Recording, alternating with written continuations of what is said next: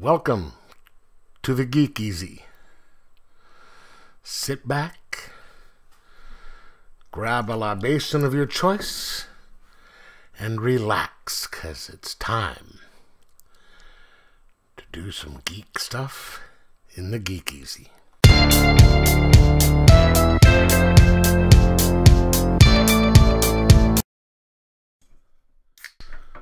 Welcome to the Geek Easy, fellow geeks.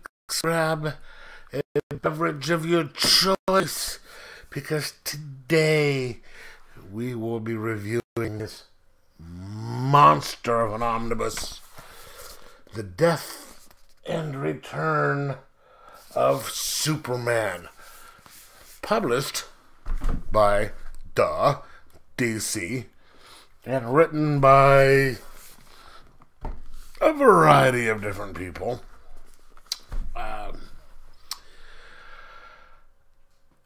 I have to say, I'm old enough to remember when this event happened. I even had, an issue of I read the initial event, the death. I had a couple copies of the issue 75. One of them in the black poly bag.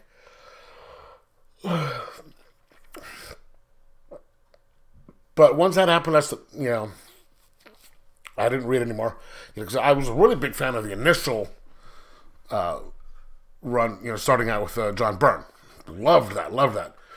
But, but I never did read Funeral for a Friend, nor did I read Reign of the Superman. So, I was never really, I was aware, obviously, of what happened. But, I figured I was able to get this cheap and finally get caught up on it. But I have to say, this, like I said earlier, is a beast of a book. The Death of Superman part, the first part, the death is, pretty cool. I mean, it goes at a good clip. It starts out with Doomsday beating his way out of the ground, and it's just pretty much nonstop action, to the point where they, spoiler alert, die. It's in the title, I can say that.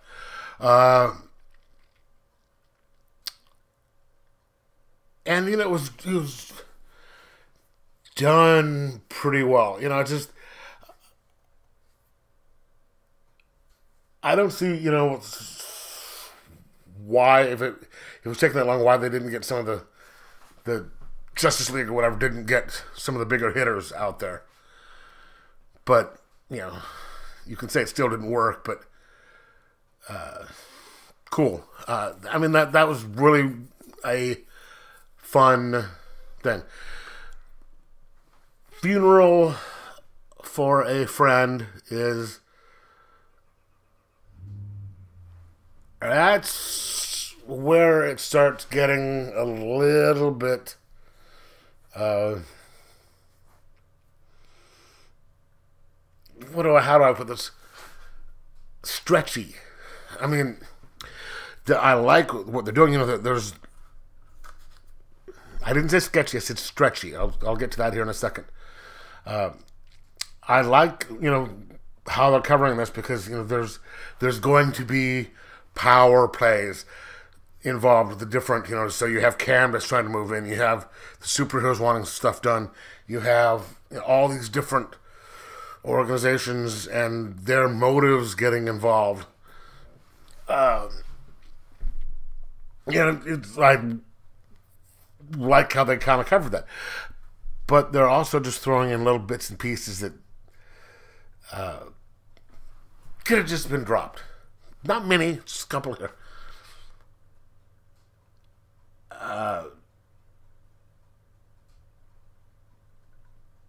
Then you get to what takes up the majority of the book. Reign of the Superman.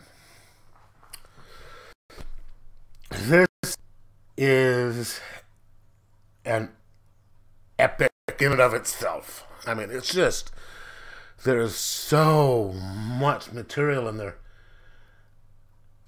And, you know, hey, I'm wonderful having a lot of material on something. But as is the case with a lot of these, you know, event books, and it happens more in some and less than others, they have a tendency to put a bunch of, an amount of material in there that shouldn't be in there. It's like filler stuff, and there's absolutely really no reason for it. It seems like it's just there for filler.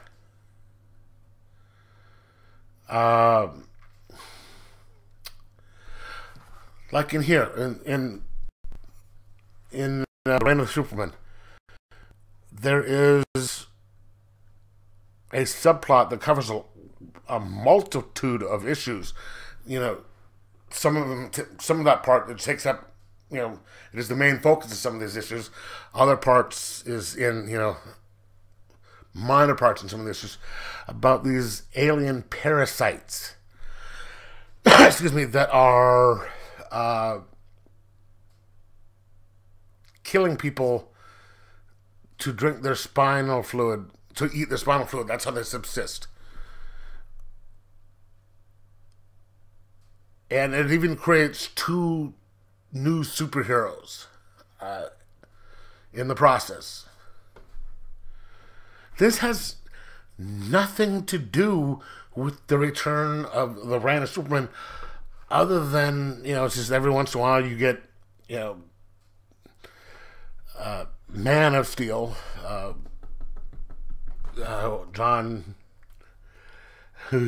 Henry Irons, or the clone fighting him. But, you know, that's the only reason they put him in there, is because they could have them fight it.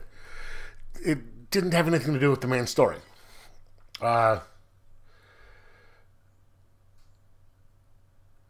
There's a guy who Lois knew in the past, who comes back and he's oh, well, Clark's dead. Well, God, I'm gonna come in and I'm gonna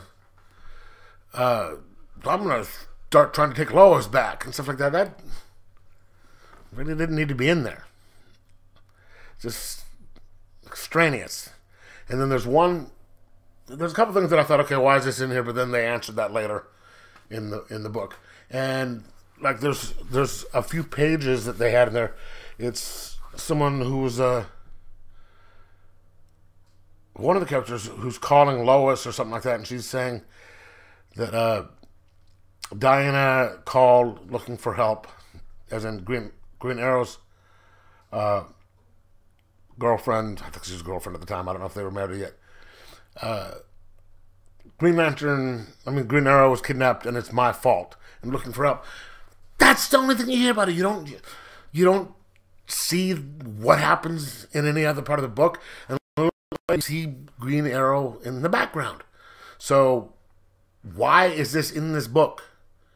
And then nothing happens about it. I mean, it's just stuff. To me, it was just sort of like, they're minor, but they're kind of a distraction.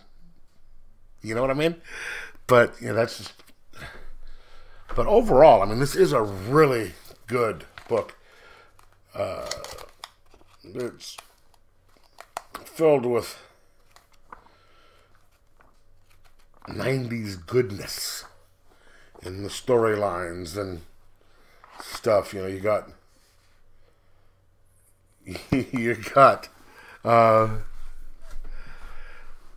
Superboy, or doesn't like being called Superboy.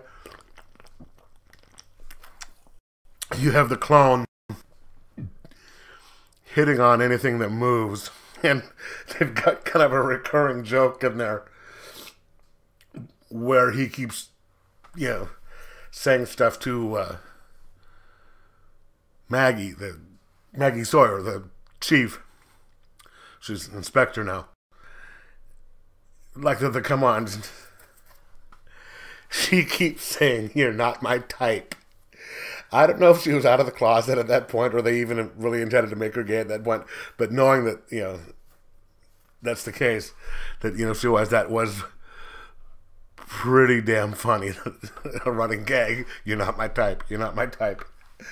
But anyway, I am so glad that I got this, even though it's, picking it up to read every day, or read when I did it, is work for being arm day.